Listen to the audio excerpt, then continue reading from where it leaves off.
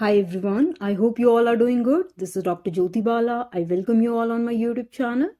As in our previous videos, we have already discussed the revolution of bio-IT and big data biology scope.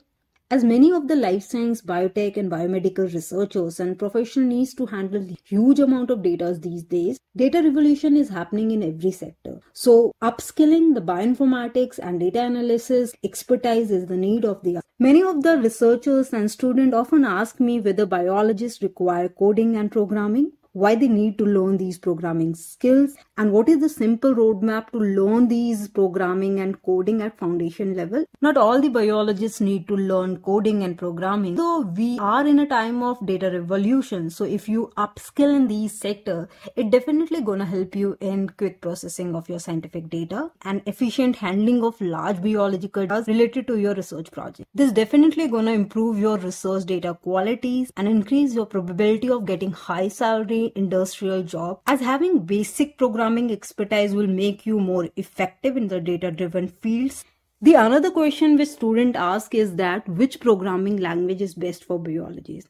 I would suggest you to start with Python actually. This is one of the favorite choice among all the bioinformatician and bio-IT skilled people. There are multiple reasons because of which Python is the best choice. Python is beginner friendly. It's widely used in bioinformatics and scientific community. It is well built for the complex biological problem solving. Additionally, it is also open source, so many people can easily access that. Python is extensively used for data analysis and development of tools. It is also compatible with the several existing bioinformatics tools. The major application of Python and programming is also in the genomic and omics sector. Due to NGS and sequencing revolution and the advancement of precision diagnostic and personalized medicine, many biologists and bio-IT people should start learning programming and coding. Moreover, Python is also used in healthcare data and health informatics sectors.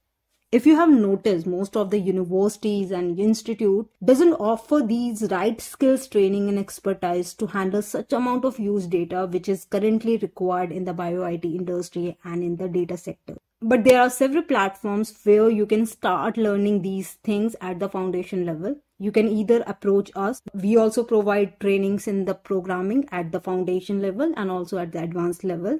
You can also see for the online training, both free version and paid version. Some of the frequent programming language which are often used in bio-IT sectors are following. The most common one are Python, Java, Perl, R, Ruby, MATLAB. But for the beginner, I would suggest you to start learning with the Python and R if you don't want to handle data manually, or you may require automation in your scientific work, or maybe developing program to analyze your data faster in efficient, accurate and quicker way. If you are at the beginner level and if you want to learn programming and coding, you just require laptop, internet, willing to start and learn, some practices and also a proper roadmap and plan. You may start with the understanding the computer architecture, scripting, coding, programming, and then individual project handling along with your group project handling. Programming is not very hard to learn actually. It's just like learning any other skill. You can start learning these things at any stages, whether you are from biology sector, basic biology, life sciences or biotech.